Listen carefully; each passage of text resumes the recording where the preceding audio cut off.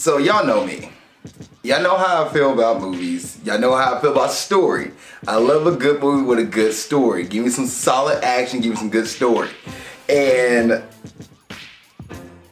the first Power Rangers movie, Mighty Morphin Power Rangers from 1995, was more action, more substance, with action and fighting. And the story it was okay. You know, it was very simple. Ivan Ooze returns, create havoc across the universe, across the world. You know, he missed all the horrible things out there, like the Black Plague, the Spanish Inquisition, the Brady Bunch reunion. Like, he missed all those things. And we had a very fun villain. In Turbo, the Power Rangers movie, or a Power Rangers movie that came out in 1997, there was more of a story with this piece. I enjoy the story. Does it make it a good movie? We'll find out in this episode of Movie Breakdowns. But before I get started, if there's a review you want me to do, let me know. Please put in the comment section below and I get to it as best I can. I also have Patreon, patreon.com/Ali Zakka. And for $2 a month, you get to cut in front of everybody, get your review out way before it comes out on Facebook and YouTube. Now, let's go and get to today's episode of 1997, a Power Rangers movie. Or sorry, Turbo, a Power Rangers movie. 1997's Turbo, a Power Rangers movie. I just wanted to call it Mighty Morphin Power Rangers Turbo because that's what the TV show was. That's what I watched. But it is what it is. So, what is this movie about? Well, this movie is about a space alien by the name of Divatox who is trying to get married to this demon lord, or demon king, whatever the case may be, but she needs to revive him. How to do that? She needs a wizard who she's chasing down who can unlock the volcano door or the steel cage door or the seal that keeps the demon king away. He can lock the seal, and then she needs 2 human pure heart to pretty much sacrifice to this demon lord for him to revive, or for him to marry her. As a matter of fact, really she needed the wizard king, the wizard lord, to unlock the seal to open up the demon king's lair. And then once she gets inside, she said she's gonna offer 2 humans as pure heart. But then thinking about this movie right now, because that's the plot. She really didn't need 2 humans pure heart. That plot point was completely unnecessary. Oh man, okay. This review might get worse as I'm about to start diving into it. So, the things I like. Oh, and then the Power Rangers have to stop her because reasons. But the things, the things I like is there's more of a story to this one. You actually can follow it a little bit through, and it's not like all over the place. Like, I feel like the Mighty Morphin Power Rangers movies were. The first one was, where it was like, it was a little bit more over the place when it came to like Ivan Ooze, like he would want to conquer the world, but then like, why do you bring the parents into it? Because why not? And the kids to stop the parents because why not? And then, you know, they go to this layer, this universe, this other planet, and the Lady Warrior shows up because why not? In exposition. This movie is feel like more of a TV show put on to the big screen. It wasn't so like they were just trying to do like more just now Power Rangers is ready for kids and it's purely cash grab and sell toys, and that's what this movie was for. But like the director felt like put a little more detail instead of just doing a whole action fest. Like the first Power Rangers movie was more action fest, and this one it was more flushed out versus Power Rangers showing up and then like fighting. Like in this movie you don't see the Power Rangers until this movie's an hour and 39 minutes. I feel like the last 50 minutes you see the Power Rangers. The rest of it is like purely, no, that's not right. The first hour you don't see them. I feel like you see them on the back half of the movie, like 50 minutes into the movie you see the Power Rangers. And that's where you see them at. To add to this though, I did like that you got to see the Power Rangers hang out more, I guess, but they hang out all the time. Divatox. I like Divatox.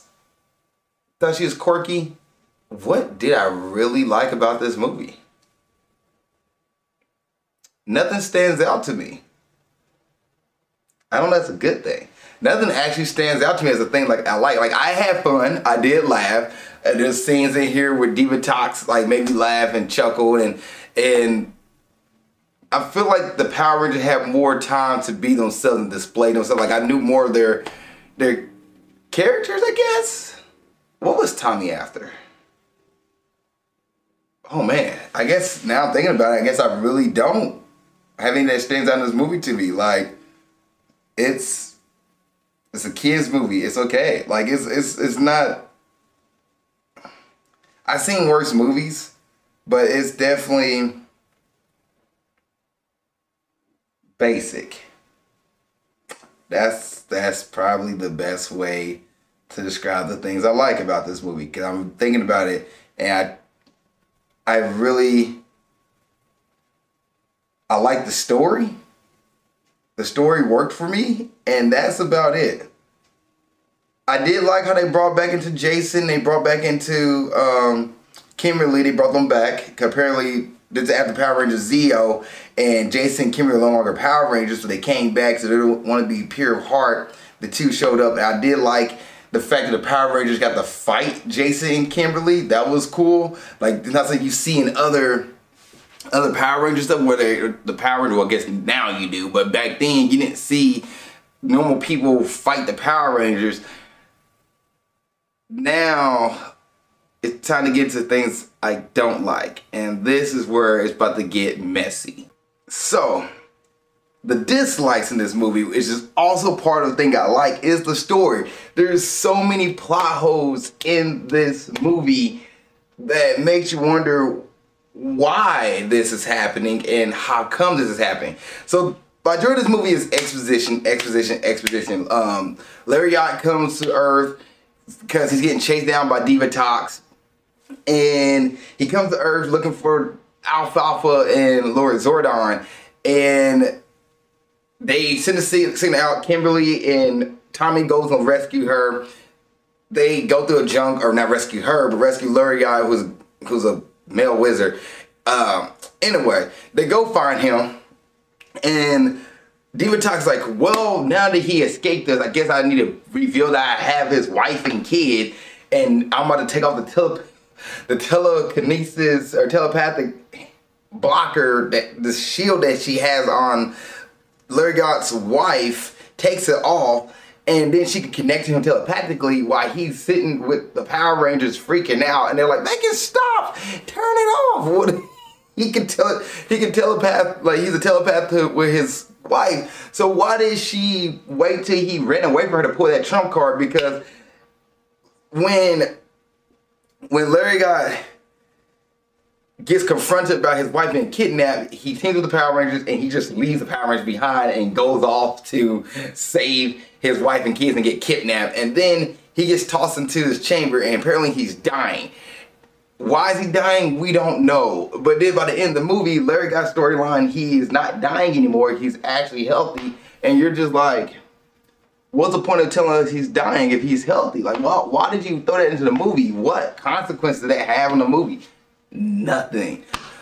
Kimberly and Jason come back. They get kidnapped. They get tossed into a volcano. So sacrifice, like, oh shoot, they just killed Kimberly and Jason. Oh no, it's over for them. Then they get revived back as like evil Kimberly and Jason for a good 4 minutes. And they fight the Power Rangers as evil Kim and evil Jason. And Kimberly goes pink and so out of season, but she's also wearing pink. So why?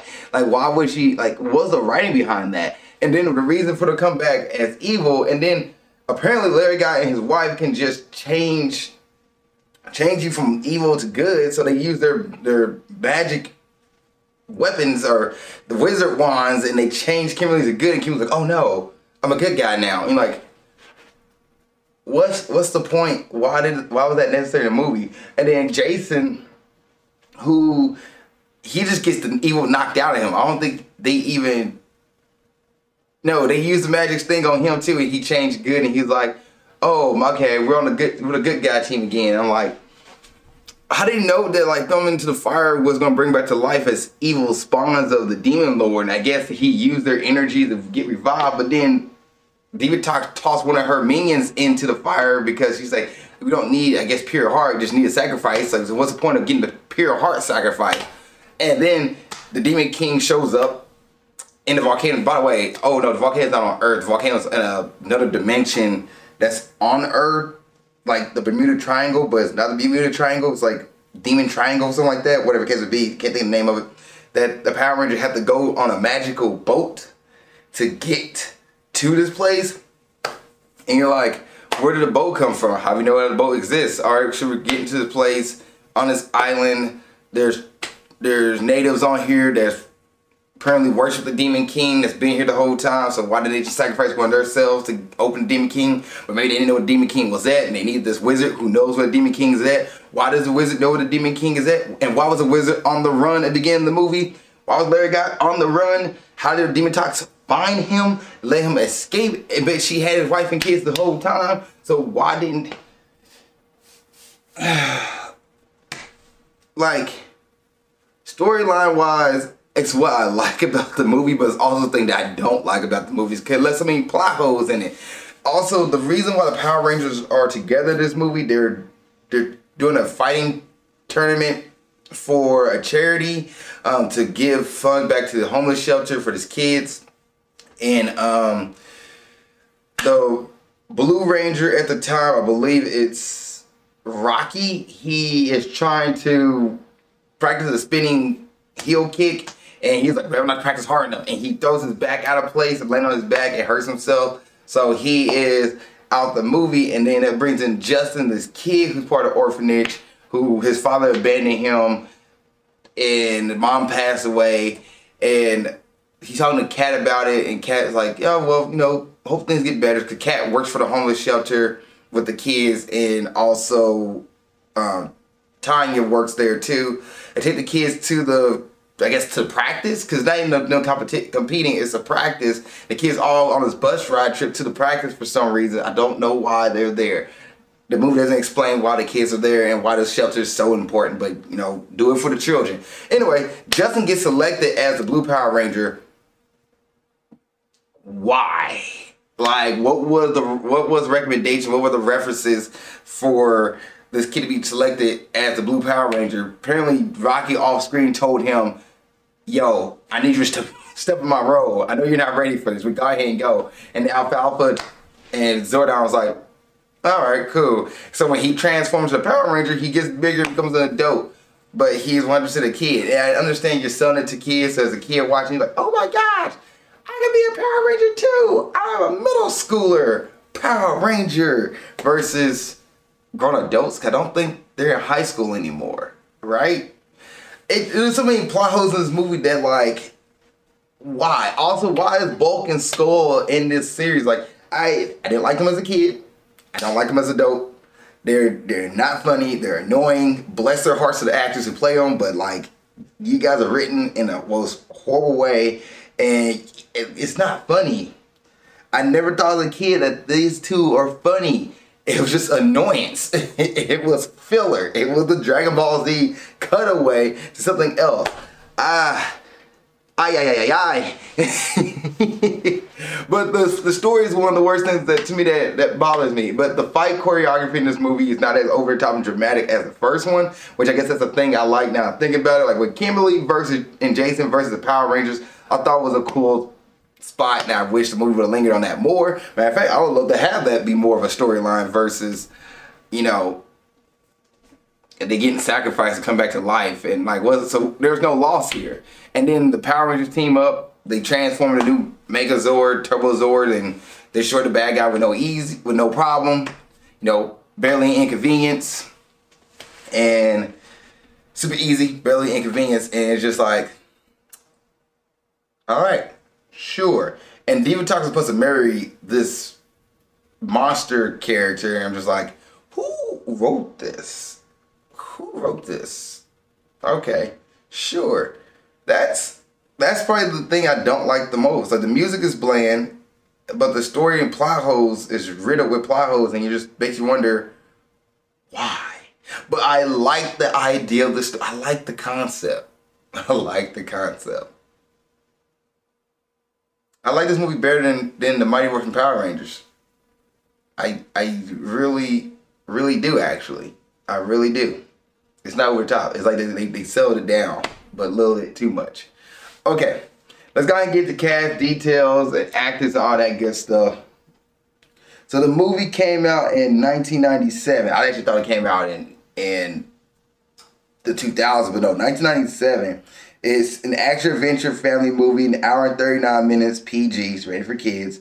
The directors are Soki Levi and David Winning. Writers are Soki Levi, Cheryl Danielson, and Chaim Saban, sorry. The budget for this movie was $8 million. It grossed worldwide $9 million, so it didn't make money. And the cast and crew, you got Jason David Frank, who plays Tommy. He's fine. The White Ranger's cool. Like, he's literally just there to be like, I'm the leader of the Power Rangers. Everybody got problems. Let's figure it out. Catherine Sutherland, who plays Kat, she's fine. She's the Pink Ranger. I think she's Australian, actually. It's the first time I realized that she's Australian, but she's fine. You have Steve Cardenas as Rocky. He's in the movie, but he gets knocked out. Johnny Young Bosch, who plays Adam, he's cool. Nakia Burrise, who plays Tanya, she's the Yellow Ranger, she's fine. Rocky is the Green Ranger in this movie. And Steve was no, not Rocky. Rocky was the Blue Ranger, and Adam was the Green Ranger. Blake Foster, who played Justin, he becomes the Blue Ranger, and there's not really much reason why he becomes the Blue Ranger. He just becomes them. Jason Narvey, who plays Skull, he's fine. And Paul Shear, who plays Farkas Boke, he's fine as well. They're annoying to me. Amy Jo Johnson, who plays Kimberly. Kim was cool. It was cool seeing her in there. She's like her, and then Austin St. John, who played Jason. They're like to me, they're the best part of this movie. They actually play, and maybe because they've known each other for so long, they played off each other really well. And I just like their dynamic, and I wish we had more of that. I wish we had more of them in this movie, like the Zeo Rangers fighting the Turbo Rangers. That would have been a cool plot point that I could have got behind this movie. It just didn't give it to us. They like, we'll give you the Gold Ranger, Pink Ranger versus the Turbo Rangers, but yeah. And then also, can't forget about her, Hillary Shepard, who plays Divatox, who is the main antagonist in this movie. She is quirky. She is like a dominatrix character. I think she has a whip. At one point, she also has a very long tongue for another reason. Don't make any sense. Quirky cartoon character, pretty much villain who wears a dominatrix outfit. That's what the way I look at it. Like, she's Divatox. Like, she's all about the wedding and being seductive and seductive. It makes sense. Her character made more sense than Dulcia in the Mighty Morphin Power Rangers movie. Having a character who is legit like the evil version of sexuality as a villain, I got behind that. Like, I thought it was fun. I was like, okay, this is a villain that makes sense to me. She wants to get married, she can be rich and rule the universe and everything like that, but she wants to get married to a demon lord. But like, she's doing these things to really harass. She's not really causing any problems. Like, she didn't blow anything up. She didn't destroy anybody. She was legit trying to cause evil, and I guess the only reason the Power Rangers jumped in was to save Larry Guy, who was played by John Simonton, and that's the only reason the Power Rangers got involved. It wasn't if she legit used the telepath between Larry Guy and his wife and kids at the beginning of the movie, this movie wouldn't happen. Power Rangers wouldn't know that Larry Guy was escaping onto Earth. Like, there would be no distress sitting. Well, why did he run to Earth? I don't know. Oh no, Alfalfa and Zordon was there, but Divatox didn't even like fight she didn't know who the Power Rangers was. She actually asked Rita how to defeat the Power Rangers. Rita was like, run. What are you doing? Just get out of there. Like, you hype up your new big bad by telling the old big bad telling them, yeah, don't mess with the Power Rangers. They're like John Wick. That's a concept. But yes. Yes. I did enjoy Divatox. I thought she was fine. And then John Simonton, who played Larry Guy, he was okay. Like, he was an alien wizard who couldn't speak. And there's a part where Kat goes, they know how to talk to each other. And Zordon goes, friends understand each other. What? Who wrote that? Who wrote that? Any other thoughts? Not really. Like the fact they got turbo outfits didn't really add to the story. Like, why was it necessary for them to become Turbo Rangers? Nothing. There was no reason for it. Just because they want to sell toys. This movie's really just to sell toys and merchandise. Other than that, it's not really like anything worthwhile. Is this the worst movie out there? No. This the best? Heck no. Is it good? You know, you just want to go watch a popcorn flick and cut your mind off. You'll be fine. If you want and sadly, you know, I love stories. I love reviewing stuff. This movie is not that good of a movie. Like, when you start diving into like the plot holes into this movie, you're like, God, why? Like, why? Like, how did Alfalfa get a signal on how to find Larry Guy? Maybe he's like sending a signal to Alfalfa. Yeah. This movie really could not happen if D.B. Talk just used the wife plot early in the movie. This movie would never happen. Why did Justin become the Blue Ranger? I still don't know. He just does. Not because he's pure heart. Not because he, like Rocky literally said, I just need somebody from my spot. Can you go? Why would he think a freaking 12-year-old boy would be able to step in his spot? I don't know, but it happened. It worked. It worked. Music, it's okay. CGI in this movie's not that good. Like, there's a whole scene where it's straight blue screen, or a green screen, where Tommy is trying to save Jason, or Jason has Tommy pinned down, and this pit probably looks so far down, like it's probably like down, like the volcano pit would be into the volcano, like it would be like deep, but it's not that deep. And it looks like Jason and Tommy are over a green screen that is just, it's not good. It's really, you can see it. It's irksome. It's irksome. Yeah, it's a kid's movie though. I enjoyed Turbo though as a kid. I had fun as a kid with Turbo, so it did its job. Alright. Is it a Friday movie? No, it's not. In grading time, I'm gonna grade Power Rangers or Turbo or Power Rangers movie. I am gonna give this movie, a D. Give this movie a D, a 65%. I'm putting it right there with the first Power Rangers movie. I had fun with this movie. I did have fun. I had more fun with the first Power Rangers movie. It's just riddled with plot holes. And I don't want to give it an F because I had a good time. Like, it's not horrible where it's like it was boring. I was entertained. And you know what? For that, it gets a D for me. It gets a D. Like, other than that, I love the story. I like the concept of the story. It's not a bad story. Like, I love it. I love the concept of the story. The action wasn't over the top and goofy like the first movie. And the characters didn't scream and shout, yeah, all right. And I understand when you turn the Power Ranger, you can't move your mouth, so you have to be more over the top and dramatic so you can get your point across. But at the same time, the plot holes in this movie and why things happen, and then by the 20th it's Power Rangers, so you know that, like, the writing is not going to be good. Yes, I'm giving it a D, 65%. IMDb gives this movie a 3.6 out of 10. Rotten Tomato gives this movie a 15% by the critics. And the audience gives this movie a 40%. One of the critics' consensus is no Power Rangers. Which is hilarious. No Power Rangers. It's, yeah. Somebody goes, like the TV series, the pick features makeup, special effects, gimmickry that are far less persuasive than what might be found at second-rate theme park attractions. God, that's from 2008. Another person with minimalist and universal fantasies as their point of departure. The only superheroic deeds evolve only incrementally beyond a deeply satisfying process. Don't know what that means. evolves only incrementally beyond the realistic.